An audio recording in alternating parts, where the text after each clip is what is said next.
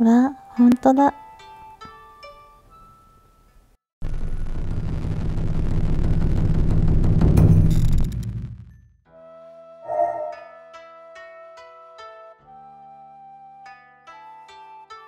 鉄線、この字の由来はご存知ですか？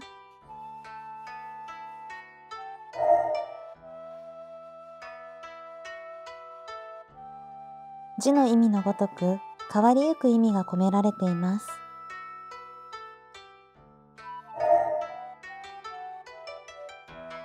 まったく、鉄線は。この化けるという意味の由来は、生ある人が死者へと変化していくことを表した漢字なのです。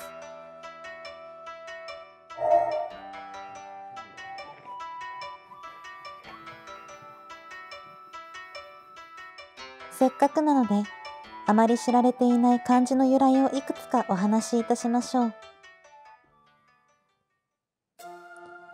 処罰から生まれた漢字。この漢字は処罰から生まれた漢字ということは皆様ご存知でしたでしょうか？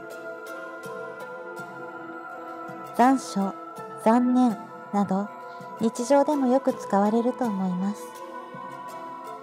さてさて、この漢字の由来ですが、まずは漢字の中にあるこの部分です。これは矛と読みます。ご存知の通り武器ですね。右側は千という字が省略されたものであり、矛が重なっていることから繰り返し切り刻まれることが表されております。これらの残虐な刑の果てに罪人は姿をとどめておらず、骨だけになってしまう。その姿が右側のこちらです。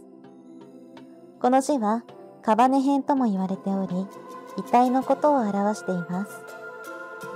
そのためこの漢字は残酷、残虐、残忍などの他者を責め立て傷つける表現に使われているというわけです。呪術、儀式から生まれた漢字。その昔、日照りが続き、人々は飢えや渇きに苦しみました。そんな絶望的な状況に立ち上がったのが巫女でした。巫女は神に雨乞いをするため、呪文を唱えながら、自らに火をつけ人柱となったのです。そして、なんとその姿を表したのがこちらとなります。火に焼かれる姿と祈りを唱える様子から、口辺がつき、このようになりました。生と死から生まれた漢字。冒頭に説明した、この漢字がその代表と言えるでしょう。生を与えられたということは、同時にいずれかは時とともに滅びへと向かうものです。左側は人弁なので、人そのものを表しており、右側は人が逆さになった様子を表します。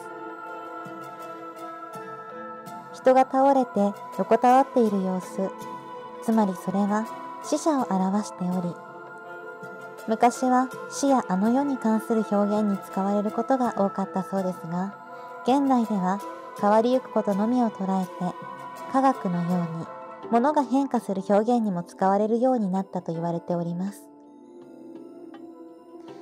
余談ですが、銀河新年という言葉は、毎年聞く祝い事のイメージですが、全くの真逆で地獄から生まれた漢字と言われているのですよ。